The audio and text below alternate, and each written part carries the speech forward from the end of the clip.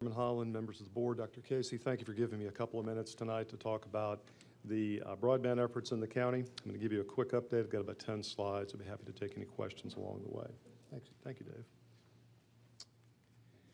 So it's always good to define what broadband is before we start talking about this. Just a few quick notes about this. The current federal communication standard is 25 megabits of download speed, 3 megabits of upload speed. That's a pretty dated standard. We expect them to change that in the coming months to 100 megabits in each direction. I'm sure you all have more than that at home.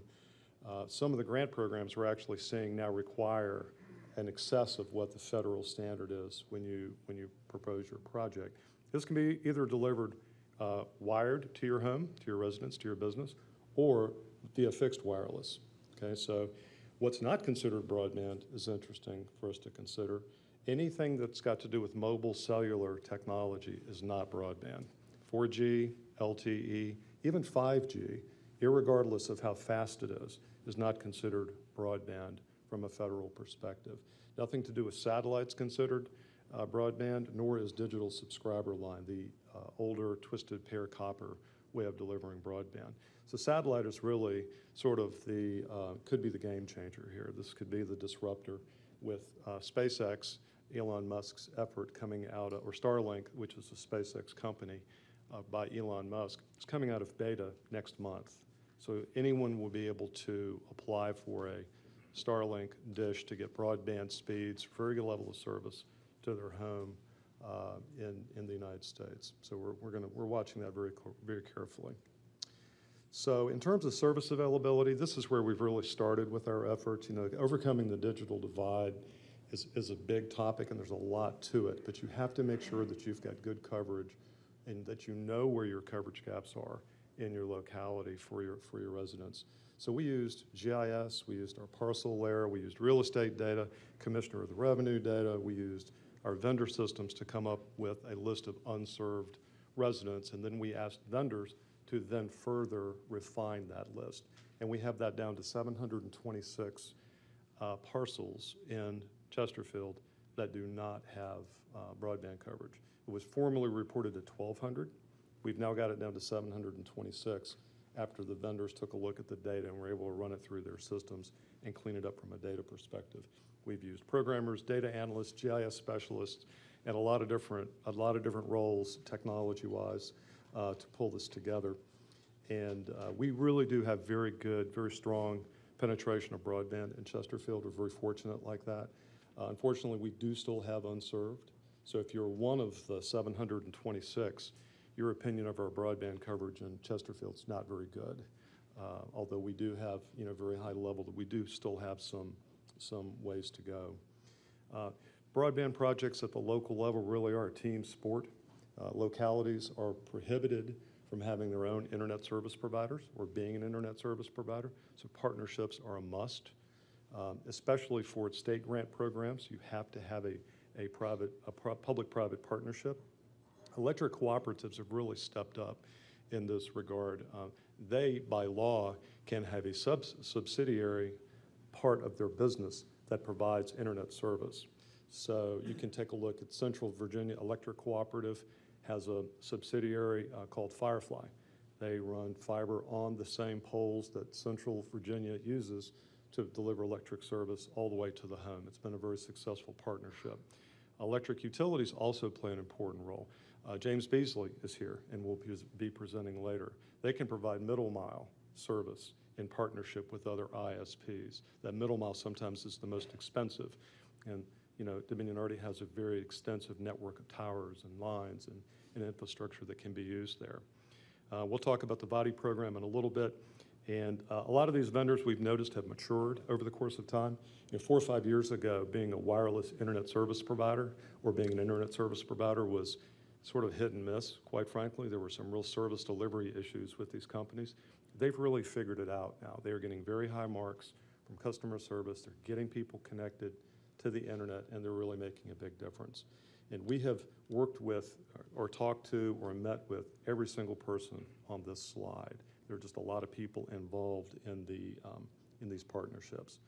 Southside is a very important partner of ours. They are the one electric cooperative that delivers service in Chesterfield in the southern part of the county, and this is a map of their service territory. You can see where the overhead lines are in blue and then the underground lines are in green. They're a very important partner. They've already got many miles of Chesterfield or of Comcast fiber in their infrastructure. Comcast uses them, extensively.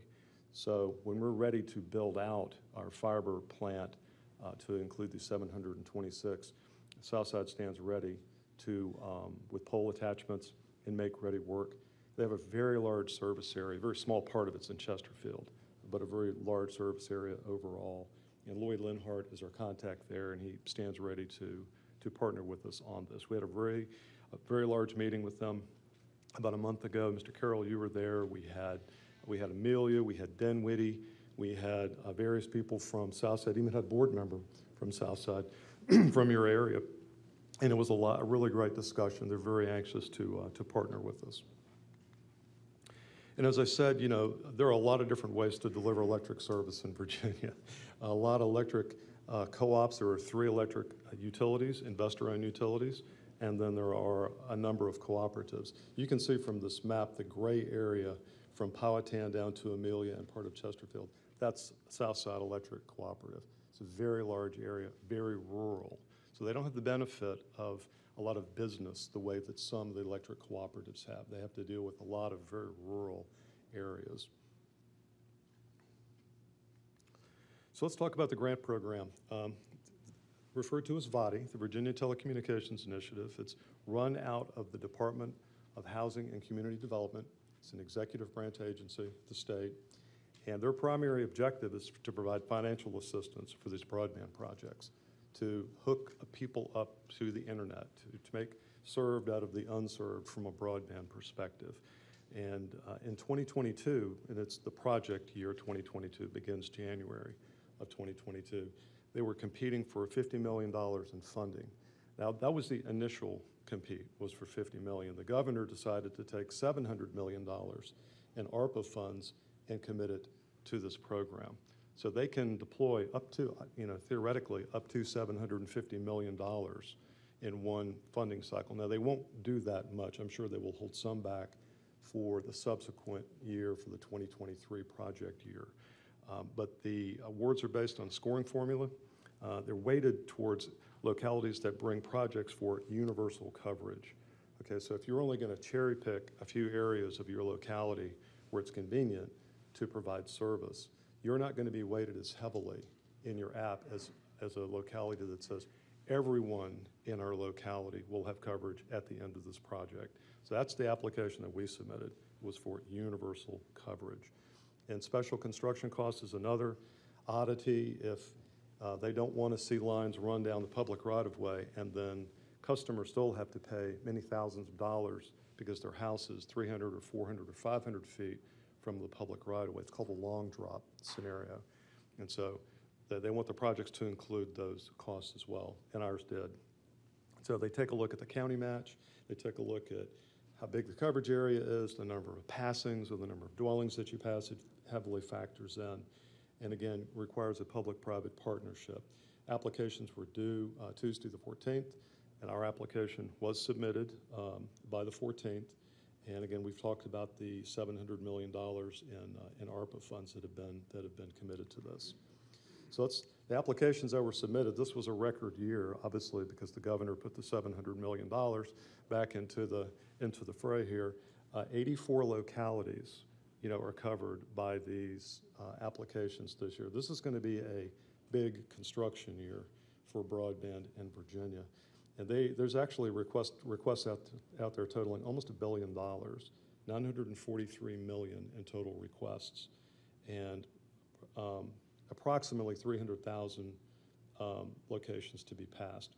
The federal auctions that have gone on for broadband coverage may reduce that somewhat. The feds are still deciding who they're going to give grant money to for different grant programs.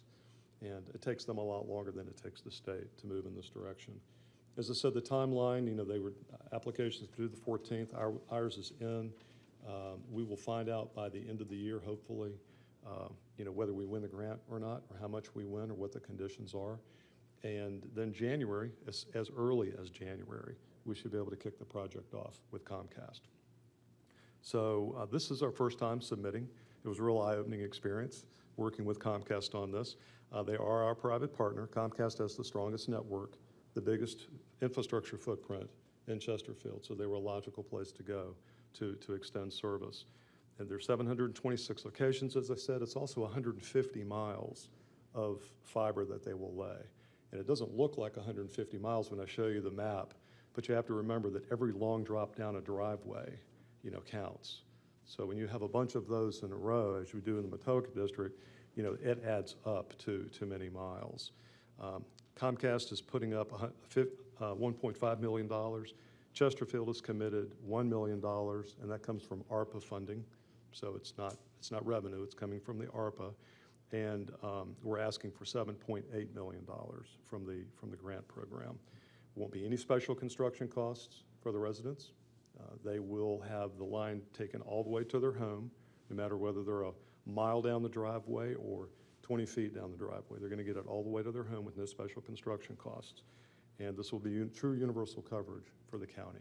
There won't be anybody left behind, and at least the availability part of the digital divide will be overcome in the county.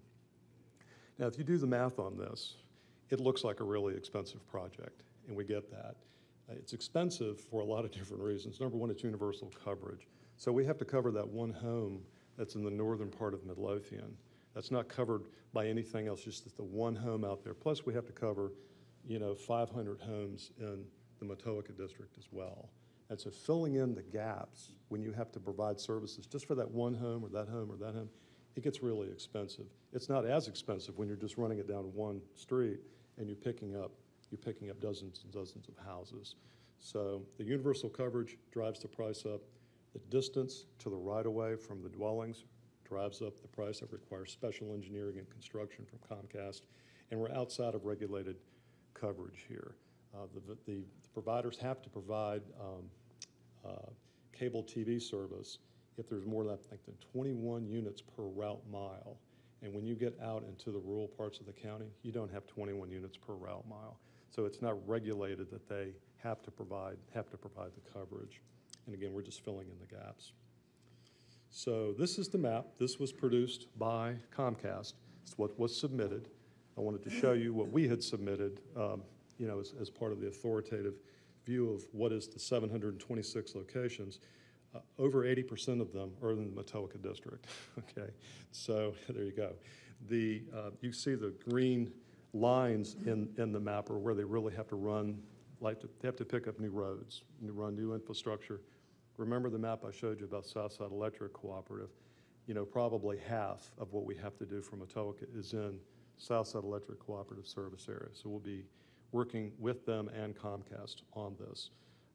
So this really does help us quite a bit. Every time we run every one of these green lines you see, every parcel that's split on that green line, every piece of development on that green line will already have service in the public right-of-way. So it really does position us well for the future.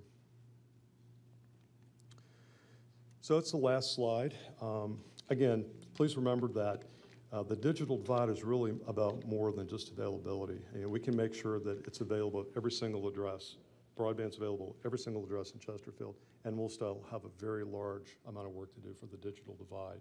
Making sure the residents have devices to use, making sure that they know they have the skills to use the devices, that they can afford the broadband that's in front of their home, and that all these resources can be made available to them is very important.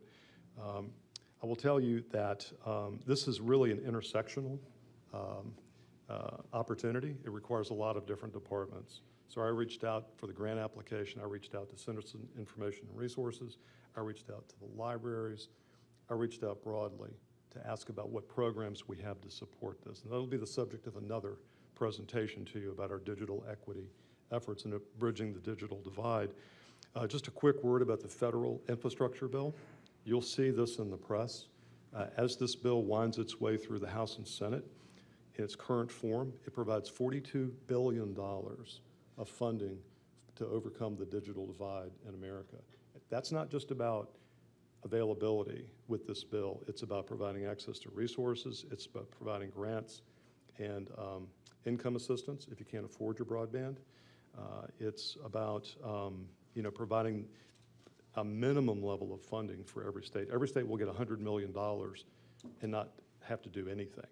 But you can apply for more than that depending on the programs that you've got. So it is a big bill.